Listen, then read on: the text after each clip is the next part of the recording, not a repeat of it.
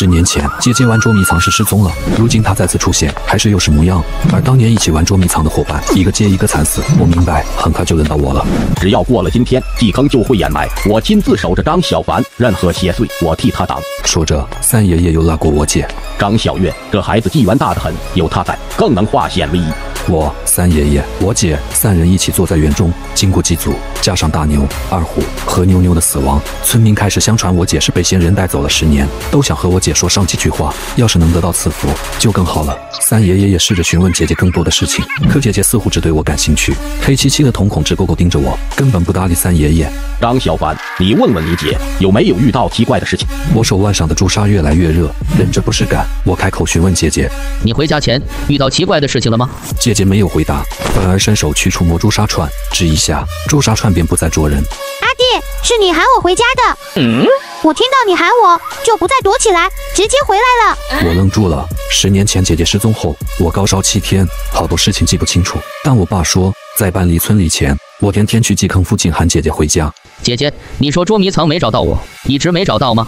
姐姐似乎有些疑惑，过了一会才回答：阿弟，你忘了吗？我才是捉迷藏最厉害的，是你没有找到我。我呆坐在原地，脑子里回荡着姐姐的话：是你没有找到我。脑海里的声音越来越尖利，我捂着耳朵倒在地上。三爷爷弯腰扶我，却伏在我耳边轻轻说：张小凡，还想不起来吗？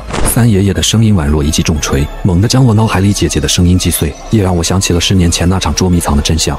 我找到你了，姐姐。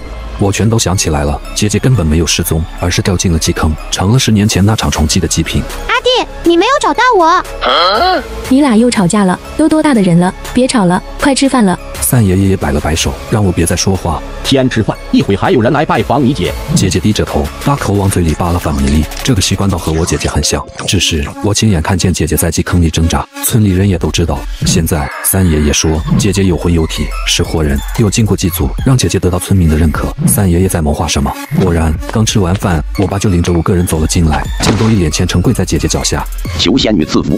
我有些想笑，他们跪的女孩是妖是鬼都不知，竟叫起了仙女。姐姐拿出几粒黑乎乎的药丸，放入他们手中，其中一个满头白发的竟直接吞了下去。敢问仙女，这药丸的作用是什么？姐姐没说，只转脸看向三爷爷。可，看你所求，求人得人，今日便这样吧。随后几人便走了。月月，你哪来的药丸？他给的。三叔，我敬重您是长辈，是村里的仰仗，但您也不能哄骗我女儿。月月是我女儿，才不是仙女，你别想用她骗人。你女儿张小月在10年前就成了祭坑里的祭品，你忘了吗？三爷爷的话让妈妈瞬间白了脸。来了！什么来了？突然，我手腕上的朱砂串直接碎掉，很多老鼠从院外涌入，聚集在姐姐身边。下一秒，姐姐突然长大，成了18岁的大姑娘。阿弟，我找到你了哦！小伙伴们，看后续内容，点击左下角下载盐言，安装完成后，搜索小凡捉迷藏，出来的第一个就是。